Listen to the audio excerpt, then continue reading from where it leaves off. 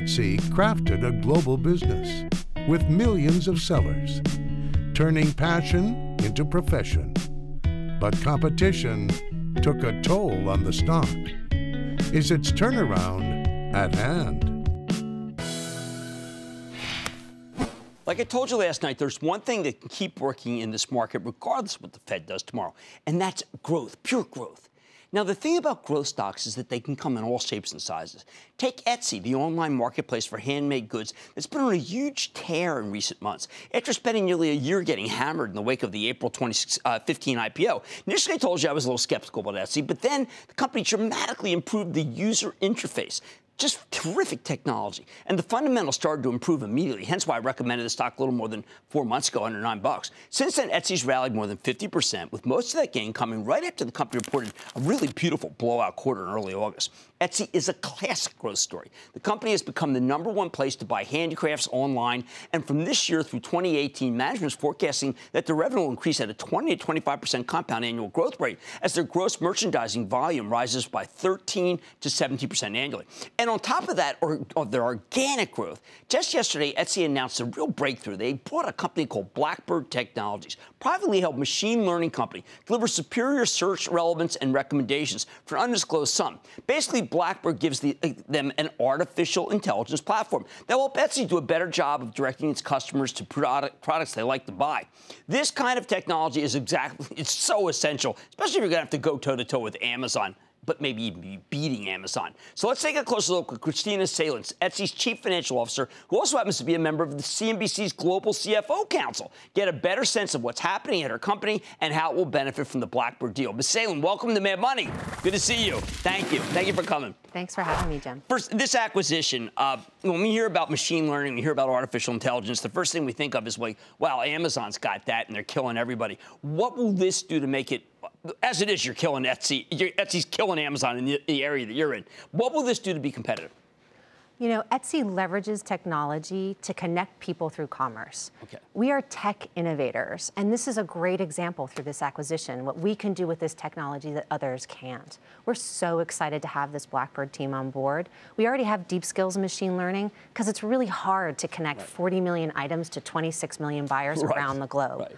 But this augments our skill set and actually accelerates our progress in search, and we think it's going to drive future growth. We're so excited to have this team. You already were a specialist in machine learning when it comes to international and translation. Is this going to be, my wife buys beads all the time, so because she makes jewelry, so she goes to Etsy constantly. Will it say that if you like beads, you might like something? Is that what the Blackbird? What will this technology has multiple applications, from just spelling suggestions to recommendation engines. It will really help us turn the flywheel on search.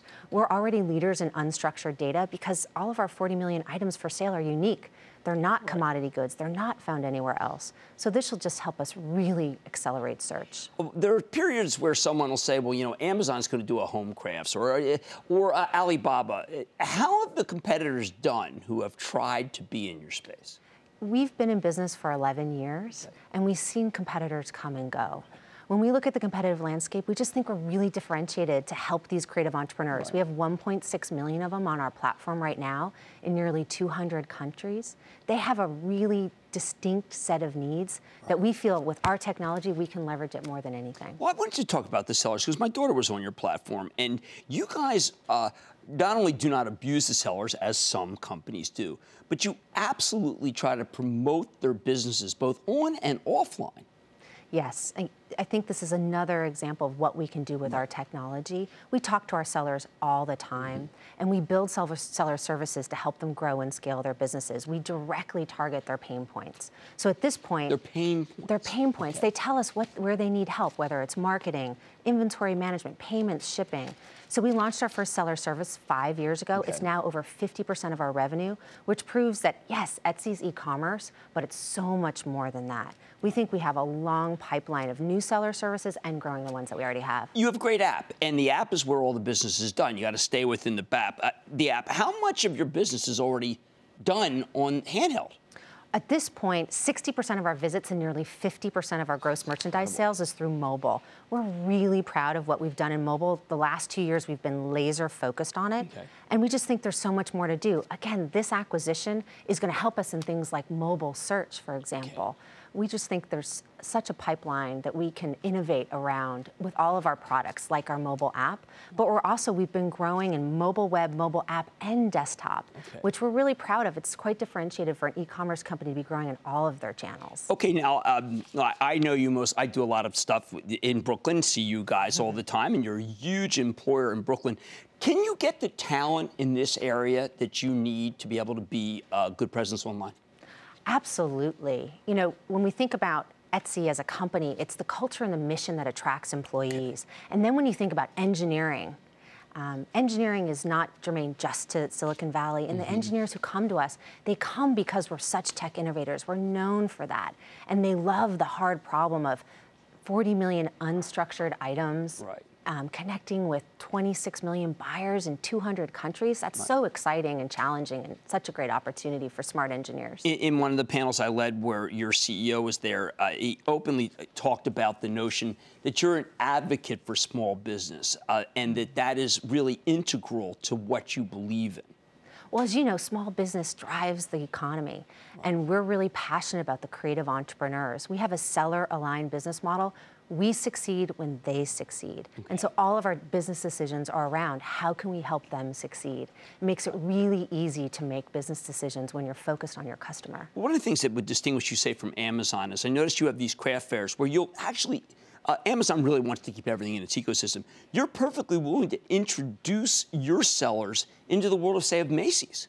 Oh, yes. I mean, when we think about the long term, we want to help our seller sell wherever she is. And there's a great opportunity, not only with Etsy-owned markets, like Etsy.com, like Pattern, like our wholesale initiative, but to help her take all of our seller services off of Etsy over the long term. It's a great opportunity. Well, it's been great. The money's being made. You've far exceeded the guidance, and people love your site, both buyers and sellers. That's Christina Salen, Etsy CFO, member of the CFO Council of CNBC, and just a terrific story. Stick with Cramer.